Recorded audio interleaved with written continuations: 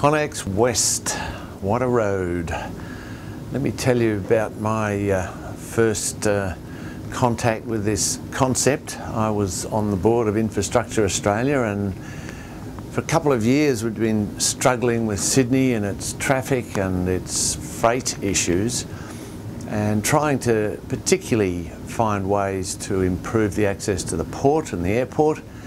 And various proposals came in that included some of these potential roads to fix the freight. You could never get a benefit cost ratio above about 0.4, which is pathetic, and you just don't do that. So next we heard was that some grab bag of roads had been pulled together to bring cars in, because that's the only way to make the benefit cost ratio add up. This is not a great way to plan a city, because essentially what you're doing is saying, well, let's just find something that gets a higher benefit cost ratio and it must be good. Well, it'll be better, but it won't necessarily be best for the city. And that's essentially what happened. We ended up with a huge conglomeration of roads that are essentially designed to create a better benefit cost ratio, but not a better system.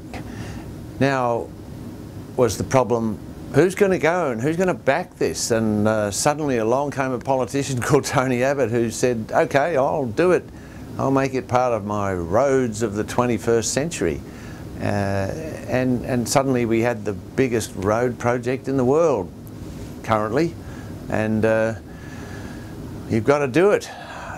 Well, this had really dropped out of the sky. This had nothing to do with Infrastructure Australia processes, nothing about our strategic approach to building transport, nothing really about getting better economic productivity, let alone sustainability outcomes. So it was a failure as far as I'm concerned, and it was purely dropped out of the sky.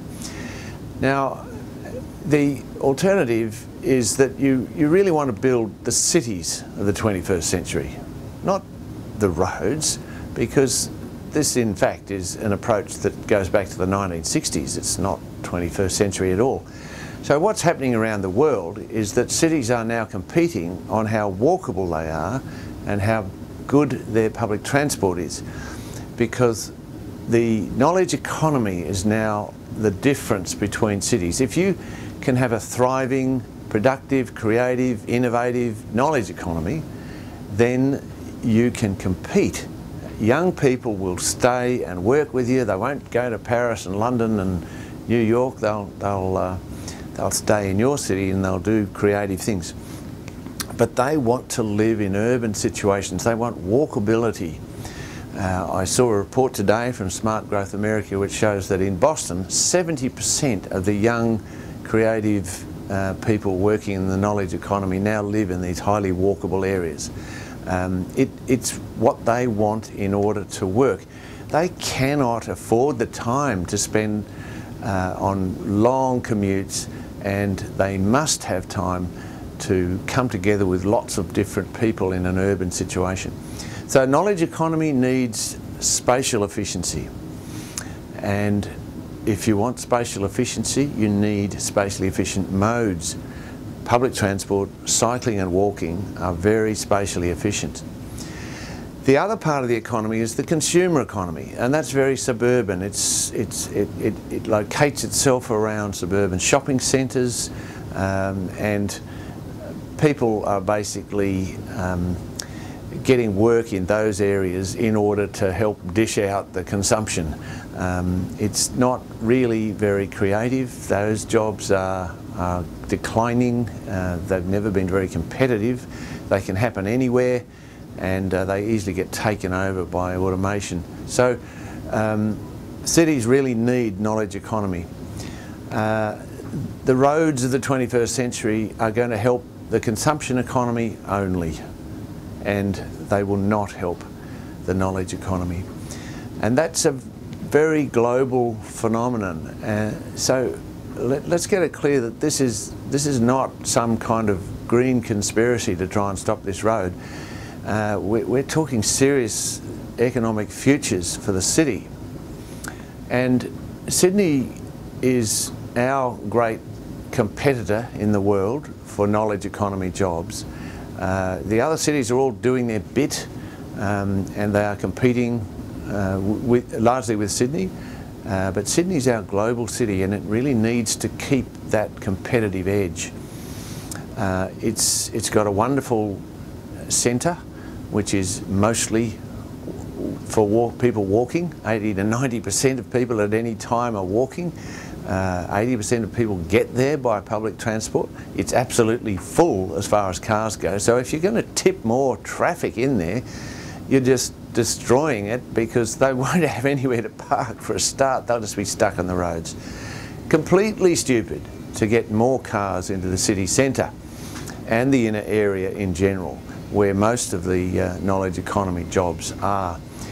The new expanding parts of this knowledge economy, the bays, I went to that event, and it was very exciting to hear the New South Wales government talk about their metropolitan strategy, which was all about centres and making city centres more walkable and more public transport oriented. And I thought, this is exactly what Sydney needs.